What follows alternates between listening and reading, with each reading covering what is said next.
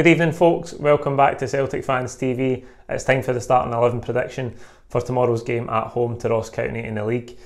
First of all, I hope everybody's recovered from Sunday night and the celebrations. Reflecting on Sunday and on the achievement again, as I said in all the post-match content, this has been a remarkable period of dominance. I ran out of superlatives trying to describe just how unbelievable, like unprecedented, to win 12 domestic trophies in a row is honestly unimaginable. So it was absolutely fantastic to get there, to get over the line on Sunday, to round off last season's triumph, to cap that quadruple treble and close off that massive period of success. But tomorrow we're right back in season 2020-2021 where we've got a lot of work on in the league. We can talk a wee bit about the performance now that the celebrations are done for Sunday. A lot of defensive issues as we've seen throughout this season. So going into the game tomorrow, we can't have too many changes out with maybe the one or two guys that are carrying knocks, because we've got no margin for error in the league now.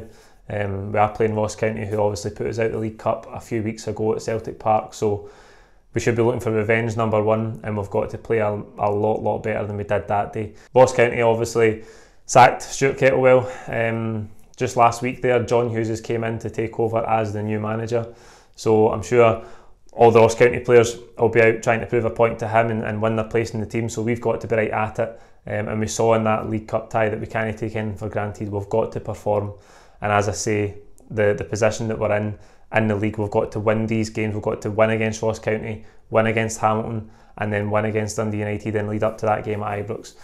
That is the bare minimum. We've got to get maximum points for these next three games. It's the absolute bare minimum. Thinking ahead to the team that the manager might pick for tomorrow then, in goals, I expect Connor Hazard to keep his place.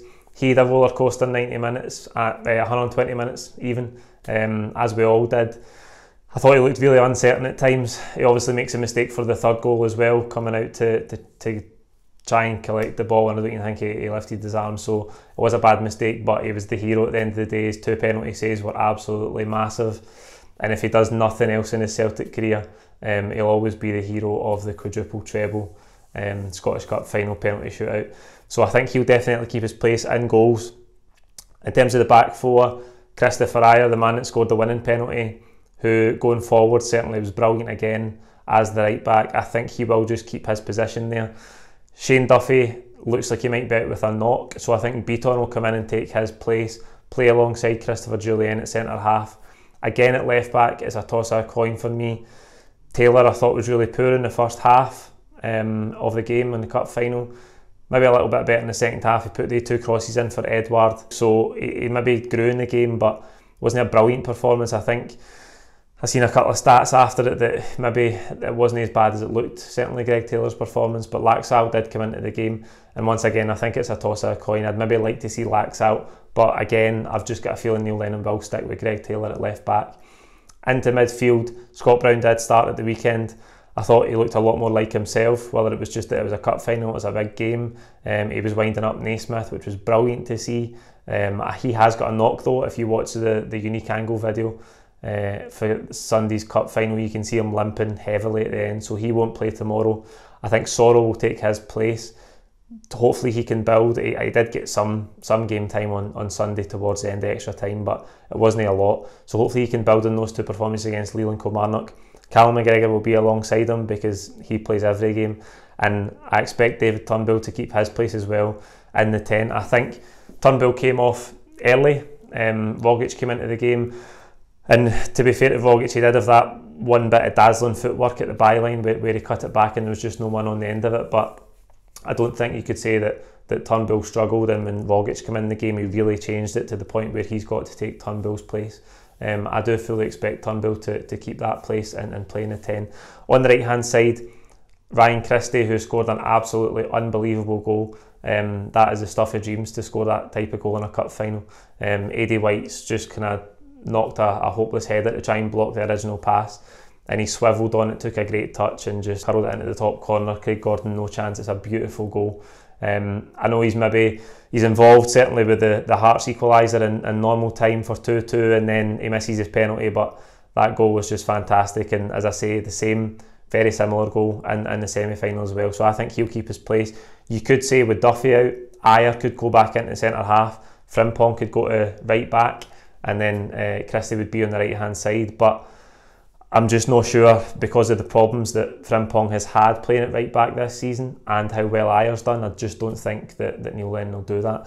On the left hand side, I do expect Elyounoussi to keep his place again, because I think it's just slightly too early for Mikey Johnston. I would like to see Mikey Johnston start, by the way. I thought he looked relatively bright when he came on Sunday against Hearts. Done so well to put his penalty away, by the way, because that was right at the point. I think he was the one after Christie. So there was huge pressure on his penalty and he put it away brilliantly. So I would like to see more of him as his fitness comes up. But as I say, I'm just not sure he's ready to start yet. Maybe for Hamilton and Dundee United to come, I'd like to see Johnson start. But I think Elyounoussi will keep his place. And up top, I'm going to go with Edouard. Scored a delightful penalty. As I said in the post-match content, like we talk about, maybe he's just lacking confidence. The boy's never lacking confidence. He did have a couple of chances not in play though that he could maybe have done better with, but they weren't clear-cut sitters. They were, I think, both for Greg Taylor crosses, as I mentioned earlier, and he's trying to kind of take them first time side foot. I don't think they're absolute sitters to the point where you go, how did they miss that? Could have done better with them though, but I just think there was enough there where we'll see him start this game. Griffiths did come off the bench. It was brilliant to see Griffiths got on the score sheet, and once again he was brilliant with his penalty as well, putting it away.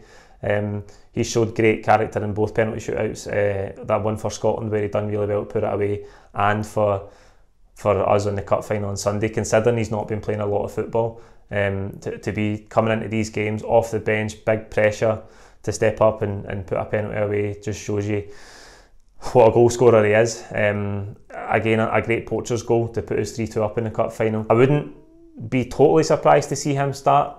But again, I just don't think he's quite there. I think we're still more likely to see him off the bench than we are to see him starting the game, particularly if we are going to play with the one up front. And I know that there's a lot of comments every week about, oh, Celtic should never be playing one up front, we need to get two up front, we need to get two up front. You can't forget that we've played 3-5-2 a lot this season, and we really struggled in that formation. Defensively, we're all over the place, and the 3-5-2 was arguably even worse than what the 4-2-3-1 has been. And I know there's a lot of factors in that. There's a lot of reasons for that. It's not just the formation. But I just think we're still going to be in that 4-2-3-1 shape. We're not going to play 4-4-2. Rightly or wrongly, we're not going to play it. We could, by all means we could, but I just don't think we're going to. So if I think it's one up top, it'll be Edouard. We might see Griffiths, we might see Klimala off the bench. I don't know what's happening with Ajeti. He's been out. Didn't even make the squad on Sunday, so I'll go with Edouard. Would like to see more of Griffiths as well, but that's the team I've went with. That's who I think the manager will pick for tomorrow. Hopefully I can get 11 out of 11 again, although I would doubt it. Like the video, comment with your own thoughts below. Don't forget to subscribe if you haven't already. We will be back with all the content tomorrow. We are going to introduce live team news reaction as I've done before the cup final. That was the first time we'd done that sort of content. I did put a poll out on the channel. You can find it in the community tab. If you go to Celtic Fans TV on YouTube, you'll find it in the community tab if you haven't voted already. I think we've had about 700 votes, and 70% of you would like to see that sort of video for every game and not just the big games. So we're going to have that tomorrow. As soon as the teams get announced, I'll jump on and do a quick 5 minutes reaction to the team that Neil Lennon has picked, and then as ever we'll be live after the game with live full-time reaction here from the home of full-time reaction on Celtic Fans TV. Cheers.